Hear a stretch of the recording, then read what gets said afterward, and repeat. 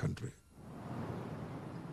Since the ANC came to power, inequality among blacks has risen as the class gap has opened up. People power is being taken over by a black elite, an extension of the black middle class created by the apartheid regime as a buffer to real change. This is Cyril Ramaphosa, former head of the Miners' Union and today a member of the ANC's national executive and a millionaire businessman, seen here with mining magnate Nicky Oppenheimer. It was Ramaphosa who negotiated the ANC's historic compromises. By using black faces in the boardroom, the old power structure has gained access to the new political establishment. In terms of South Africa's policies towards the rest of the world, I read that in Bangkok this year you said we are willing to deal with any region irrespective of the internal policies of any country. Is that correct? Oh, yes, certainly. What would have happened to South Africa, though, if that had been applied to the ANC during the struggle? If that attitude of tolerance had been applied, surely apartheid might have lasted longer than it did. There's a real fundamental difference with apartheid. There is no country anywhere in the world where discrimination and oppression is part of the legal system. The real resentment of the world and why South Africa was regarded as enforcing an evil system is the fact that racism was entrenched in the constitution of the country and in its laws. And also, some of the Western countries are lagging behind countries like in the Middle East, where in a country like Saudi Arabia, students enjoy benefits I have not seen anywhere in the world, where students study free, and in university they are actually paid no less than $300 a month for studying free. You don't find a thing like that in the West. Perhaps the price that's paid, though, is Saudi Arabia's appalling human rights record. So. What does human rights record mean?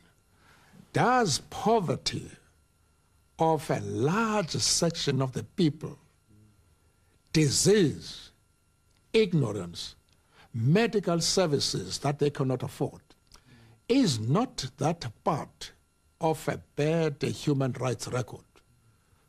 President Suharto has demonstrated... That's the same argument put forward by the Indonesian dictator General Suharto, whose regime is responsible for the deaths of 200,000 people in East Timor. Suharto has given large amounts of money to the ANC, and President Mandela has given him South Africa's highest honor. Well, congratulations.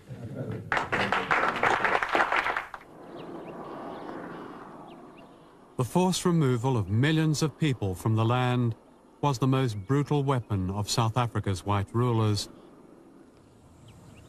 Today, wealthy white farmers continue to control more than 80% of the agricultural land, and their existing property rights are guaranteed in the new constitution. We have set up a claims court which is busy examining, investigating, firstly, whether people can be given land from state land. And we're making progress as far as that is concerned. Secondly, there were people who were removed from their own land by force. And where those people can be returned to that land, we are returning them.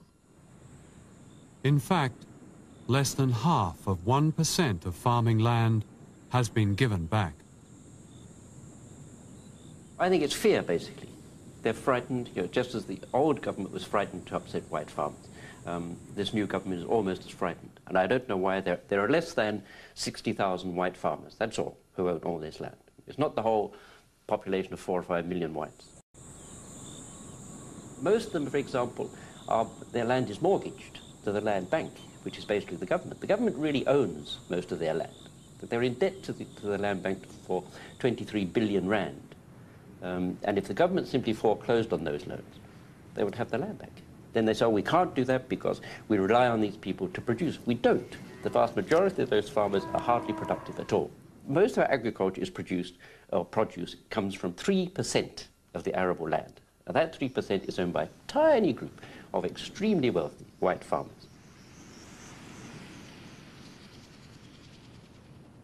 The unbreakable promise of the ANC's 1994 election campaign was the Reconstruction and Development Program known as RDP.